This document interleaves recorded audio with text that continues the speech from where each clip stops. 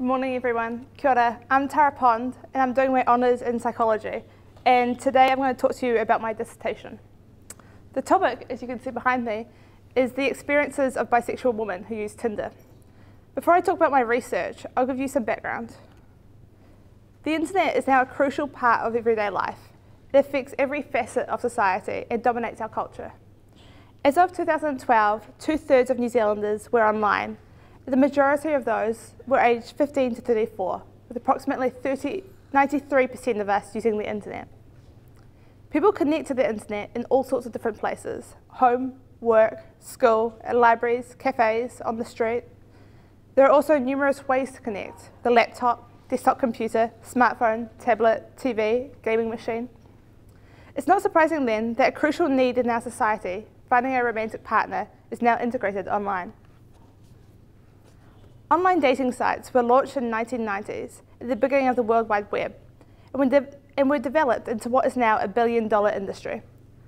Online dating is defined as a web-based service where people access potential romantic and sexual partners, match with compatible partners, and communicate with them. While online dating is clearly popular, it has been stigmatized. Typically, meeting partners online was associated with the socially awkward, those users who couldn't get a date elsewhere, and lonely people over 40. Those under 25, the highest users of the internet, were the least likely to try to find their romantic partners online. This has been attributed to the negative perception of online dating. Fear surrounding perceived dangers of the internet also increased the stigmatization of online dating, with concern about being deceived by unknown, dangerous strangers a common narrative around internet use. But as these myths were disproved, online dating rose in popularity as a method for meeting potential partners. However, online dating remains most common among those who face thin dating markets, those who have a reduced selection of the dating pool, such as older adults and people who don't identify as heterosexual. Online dating has since evolved into mobile dating with the rise of smartphones. Mobile dating differs from online dating as it uses a location-based, real-time design. This dating application can access your location using GPS, then suggests nearby users for you to contact.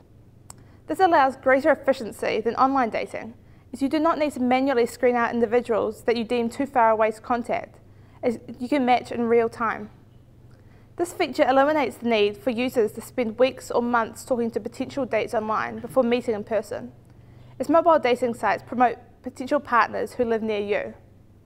These apps are greatly simplified in comparison to online dating services where you are matched based on algorithms or questions that quantify how romantically compatible you are with potential partners. Tinder is one of the most popular apps globally and the most downloaded dating app in 18 countries, including New Zealand. It has around 50 million active users. The majority of those users are under 25 years old, so the average age is significantly lower than online dating services. This has been attributed to the high rate of smartphone users under 30 years old. And more commonly, the appeal is in what is called the gamification of dating, which appeals to a younger audience.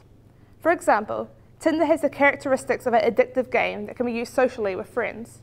The fun is in deciding who you want to swipe left or right on. Tinder works by retrieving the user's GPS location and finding people with Tinder accounts within your chosen distance. The user can then see the profiles of other people that fit their chosen parameters, such as age, gender, and geographic location. The app automatically defaults to heterosexual, but you can change the option to view males, females, or both. If the user decides that they are not interested in the person that has been suggested by Tinder, they swipe left to discard. Alternatively, if a user decides that they are interested in someone that has been suggested by the site, they swipe right to accept. Tinder has introduced a double opt-in feature to mobile dating, where users must swipe right on each other in order to begin an online conversation. To set up Tinder, the user creates an account by linking Tinder to their Facebook account, so the app can store the name, age, friends, likes, and other information, such as the school they attend and place of work. The quick, easy, and simple setup of the app is appealing, particularly to young people, because filling out personal details will take less than a minute. This takes significantly less time than other online dating sites, where you fill out numerous personal details and information about yourself before you can proceed to look at other people's profiles. Another appealing characteristic of Tinder is that it eliminates rejection from dating, and therefore leads to less personal risk than dating offline, as you can avoid the embarrassment of a negative response. The user swipes left anonymously, so potential partners are unaware that a rejection has taken place. Having access to chat with only people you swipe right on is appealing, as unlike online dating sites where anyone can message you, you do not get any unsolicited messages. Because of this feature, Tinder advertised itself as female-friendly and empowering, something that has been contradicted by merely doing a Google search for female-friendly Tinder and seeing the numerous articles offering Tinder alternates that are more suited for women. The main critique is that women are still harassed, sent unsolicited sexual requests and photos. Named the first paper to quantify the use of Tinder by gender, Tyson and his colleagues in 2016 asserted that men get very little matches, what they dramatically call a starvation of matches, in comparison to women, and theorised this is due to a feedback loop, where women are driven to be selective, as they know that they have a high likelihood of attaining a match. Due to the overwhelming amount of anecdotal evidence from media outlets, I posturise that this may be due to the misogyny that comes with matching with some men, and so women are cautious. Mobile dating is a new concept, and so research on the topic is severely lacking. However, a great deal of media coverage has been focused on Tinder and other dating apps. Mainstream media, when discussing Tinder, has focused predominantly on security, as having been branded risky for women to meet up with men that have been matched to, due to reported incidences of women being raped and mugged while meeting up with Tinder matches. Men also have crimes committed against them with people that they meet on Tinder, but this is not part of the media's narrative. I'll now look at the population I'm concerned with, bisexual women. Bisexuality is defined as the attraction to more than one gender. Those who identify as bisexual struggle greatly, yet they feel like they do not belong in heteronormative mainstream society and are alienated from the gay community. Invisibility of the bisexual sexual orientation permeates all areas of society and leads to harmful effects for bisexual identified people, with higher rates of anxiety and depression than any other minority sexual identity.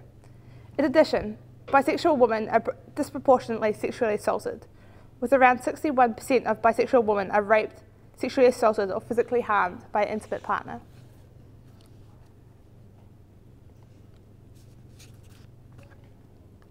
Within the Journal of Bisexuality and other journals that include papers involving bisexual populations, there is a lack of discussion on the dating lives of bisexual people or their experiences of dating.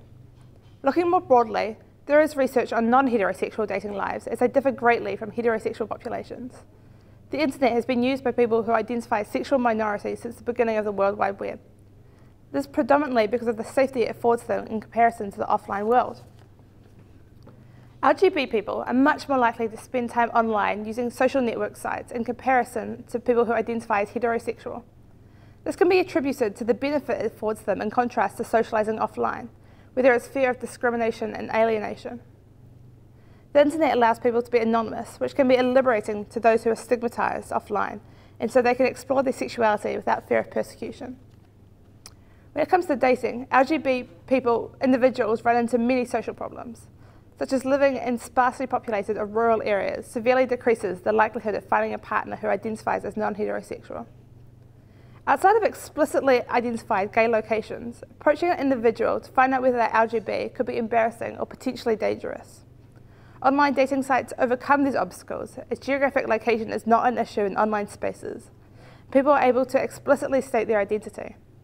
It therefore removes the barriers of finding people within the community, allowing access to a great deal more LGBT people than they would be able to meet offline. Online dating sites also promise discretion and privacy, which can be very important to LGBT people and their stigmatised identities. And it's because of these advantages that same-sex couples are more likely to meet through the internet than heterosexual people, and they're more likely to meet online than in any other situation.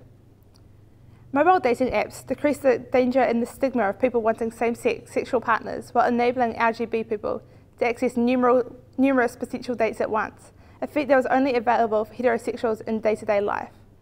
No studies have yet looked at the internet, online dating or mobile dating behaviours solely of people who identify as bisexual, which brings us to my current research. The methodology in which my research is situated is a qualitative exploratory approach and is informed by a critical feminist framework. By using this framework, the study's intention is to go beyond examining people's social reality to empowering marginalised people towards change. This framework is underpinned by the assumption that society is unequal for people who are within certain social categories due to the patriarchal structure of our society. The epistemological perspective taken is critical realism, which asserts that knowledge is socially influenced, but there are real truths we can only partially access. This informs our understanding of the participants' experiences, as what they experience is acknowledged to be their reality, but it's also influenced by identifiable social structures. The participants were recruited through posters put up around the AUT North Shore campus, and also posted to various New Zealand LGBTQ groups on Facebook. Women who identified as bisexual were aged between 18 to 25 and had used Tinder were encouraged to email me, and a time was set up for an interview which took place at either the North Shore or the City AUT campus. I recruited 5 participants and conducted semi-structured interviews with each of them that ranged in length from 35 to 65 minutes. While the participants all largely identified as bisexual, it was not always the only sexual orientation they identified with, as can be common within the LGBTQ community, as displayed in the table behind me. The interviews covered questions about the woman's experiences of using Tinder, dating, and their sexuality. But as the interviews were semi-structured, they did not rigidly adhere to specific wording or order. Semi-structured interviews gave flexibility to the interviews, giving participants an opportunity to bring up new ideas. A deeper understanding of the participants' experiences was created through the structure. The interviews were audio recorded and transcribed verbatim, leading to pages of data to analyse. The research is currently in its data analysis stage. Thematic analysis is being used to analyse the data. Thematic analysis identifies, analyses, and reports themes across the data, and the flexibility of this tool fits well within the epistemological and methodological stance of this research. While the research is still in the analysis stage, patterns have begun to emerge that are in line with previous findings. My research will fill a large gap within online dating research, as studies about Tinder are now only beginning to emerge, and my study will allow us to hear about the app directly from the people who use it. It will also give a voice to the marginalised and often invalidated group of people, bisexual women, where they have the opportunity to talk about the area of their lives that causes the most controversy, dating.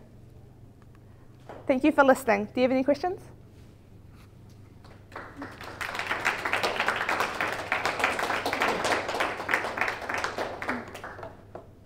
Yes. Could you say something about the difference between pansexual, polysexual, and bisexual? Absolutely. So bisexual is defined in different ways by different people. So the bisexual community says it's being attracted to more than one gender, but mainstream society says it's being attracted to two genders. Polysexual is being attracted to more than one gender, as it's a umbrella term for terms like queer, pansexual, and bisexual. And then pansexual is being attracted to different genders. They're all very similar sounding, but which is why people can identify as more than one. Hi. Hi. This is an area of great interest to me, especially because I'm just I'm very interested to hear, with users of Tinder, with the people that you talk to, did they focus more on the positive or negative, or did you just get a bit of a in the middle? It depended on what area we were talking about. When it comes to safety, a lot of people were quite nervous about sort of deception, but then a lot of people talked about the positives in that it's way easier to find queer people online than offline. So yeah.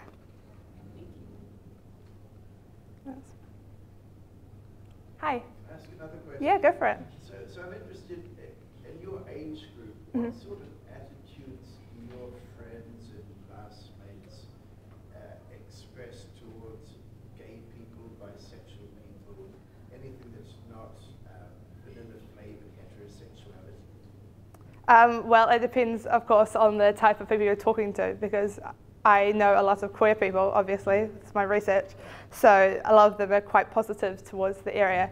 And in general, I would say that people in my age group are very open to this sort of thing. And in fact, a lot of them think that bisexuality is the most common sexuality and that people will sit somewhere on the scale from homosexual, heterosexual, with more around the middle. Hi. Is there any, Yeah. is there anything that surprised you about all the comments that you've had coming back from people you've interviewed? Is there anything that's kind of... Yes, I did have some interesting comments about the lack of queer women on Tinder. Was a huge finding of mine so far. That if you look in the women who like women section, it's mainly women who already have boyfriends and looking for threesomes or another person to join their couple. There's some straight women in there as well, and there is a lot of men in the women's section as well, which we haven't determined whether that's a bug or whether men are just, you know, changing it around. So that's something that came up a lot. Yeah. Do you think that maybe one of the reasons that there aren't a lot of bisexual women active on Tinder is because it's so commonly represented through media as a straight device? Absolutely, it is very marketed towards straight people, but because there isn't really any apps for queer women, gay men have Grindr, but they don't really have anything else, so they have to go on Tinder to find other women. But yeah, they find it very hard, and lots of queer women don't like it. Yes? Would you then be planning on putting on apps for If I could code, I would absolutely do that, but unfortunately I can just pave the way for other people to do that. Yes? What do you think the future is of Tinder? Is it going to grow in this area then, or is it going to stay restricted? Well, I've heard that they're trying to make the app more transgender friendly and more open to queer people because it's quite binary right now. It's only for male and female and defaults heterosexual, as I said. So by making it broader, they will accept a broad range of people. But as more apps for different type of people emerge, I imagine that people who want specific things will go off there into the other apps as long as they're popular, because they don't work unless they've got lots of people on them. But do you think that, because there's one thing of Tinder being for, and it's mainly heterosexual, to have separate apps is, what's the word I'm looking for, kind of like politically correct, or is it about trying to get these apps to be more have gender equality around them? I think that lots of people find the issue with Tinder is that it's made by men, straight men. So by having apps that are catered to women, or by queer women, would make it a lot more comfortable than having to fit themselves into Tinder. Yeah. But we'll see whether Tinder accepts all the critique around it or whether, yeah, people go off it. Yes, hi. Do you think there'd be any pushback by people having apps on their phone? Like if you pick up an app and you haven't necessarily come out, you'd have Tinder there. But if you had one that had, you know, this is a homosexual app or this is a lesbian app or whatever it's going to be, and all of a sudden if you've got some sort of hidden agenda, will you be compromised by somebody picking up your phone and seeing the apps? Absolutely, there is definitely risk. And like in the Olympics, how they found that there were men who hadn't come out yet who were using Grindr, and so they got outed because of that. So I think it's a balance that people who aren't out have to take, whether they want to use these queer-friendly sites or whether they want to be out or not. So yeah, that's certainly a balance. Cool. There's one other question. In response to her comment, would that continue to make it, keep it hidden? Mm-hmm. I mean, she has a good point, but would that continue to keep it sort of like a marginalized thing? If we continue to separate, then we don't see the normalcy of it. Yeah, it is certainly possible. I think there's a lot of negotiation between the marginalised and the mainstream. So we'll just have to see how it plays out, I guess. Is Grindr and Tinder related? No, they're very different things. Yes, Grindr is just for gay men, and it came out years before Tinder. Yes. Okay, one more question. Yes. Yeah, go for it. I'm just interested to know if you have contact with people at Rainbow Youth and what they are doing and how you see where they need to go next. I don't actually have much contact with people with Rainbow Youth. I do see them. I don't know how they are with bisexual people or people within that community, so I would need to explore that more to see whether they're friendly to all sorts of LGBTQ people, because I know that there is a lot of issue and conflict between bisexual people and the rest of the LGBTQ community, so you have to see whether you're going to be accepted or not. That would be good for you to share your research findings with Rainbow Youth. Absolutely, yes, it would be. Yeah. Thank you, everyone. Cool. And thank you, Tara.